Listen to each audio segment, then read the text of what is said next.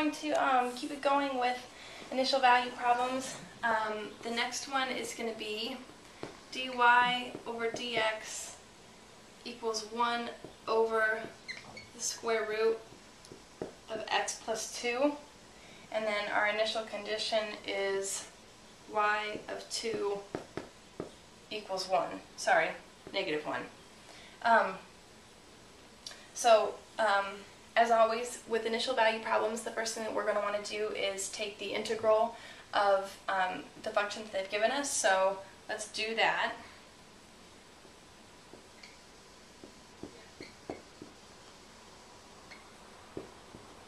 Okay, the first thing that I would like to do is move the square root of x plus 2 to the top. So the way that we the way that we're going to do that is we will say the square root of x plus 2 is the same as x plus 2 to the 1/2. And then to move it to the top, we will flip the exponent from a positive to a negative. So what this is actually going to look like is the integral of x plus 2 to the negative 1/2 dx. So we took it out of the square root by changing the exponent to 1/2. Those two things are equal, it's the same thing. And then moved it to the top by, oh sorry, this is positive now. Or no, negative, that's right, sorry. It's a positive 1/2 on the bottom, and then we move it to the top, so we change it to a negative 1/2. So now that we've done that, we can more easily take the integral of this function. So we will say x plus 2 here, we add 1 to the exponent, so negative 1/2 plus 1 is positive 1/2. And then we divide the coefficient, which is an implied 1 here, by the new exponent, which is 1/2. 1 divided by 1/2 is 2, so we have 2 out here. And then, of course, I've applied chain rule to this function to be able to take the integral in this way.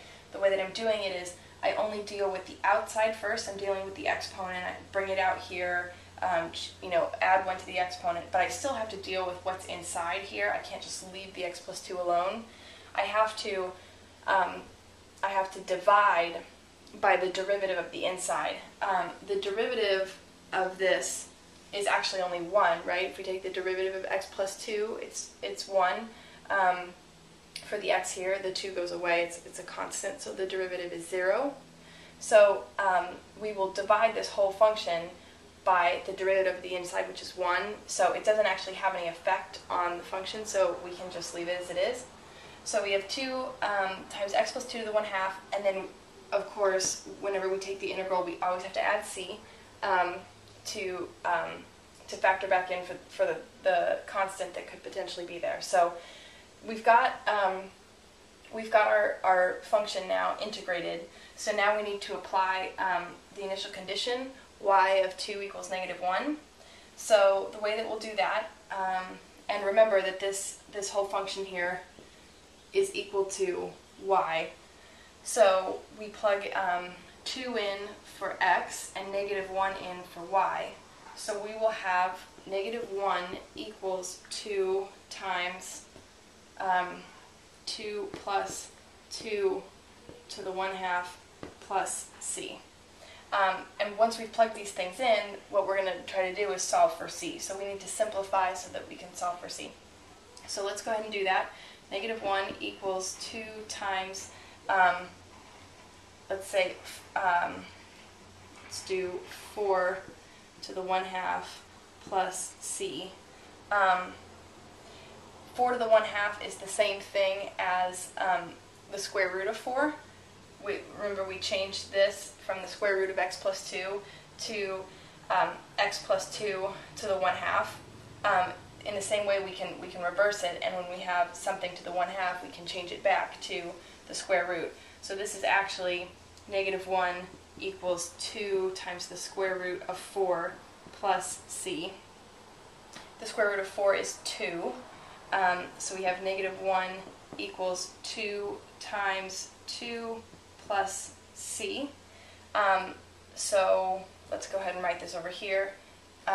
We have negative 1 equals 4 plus c. So c equals negative 1 minus 4. We subtract 4 from both sides. It cancels over here, and we have c equals negative 5. So that's the simplification involved in finding c.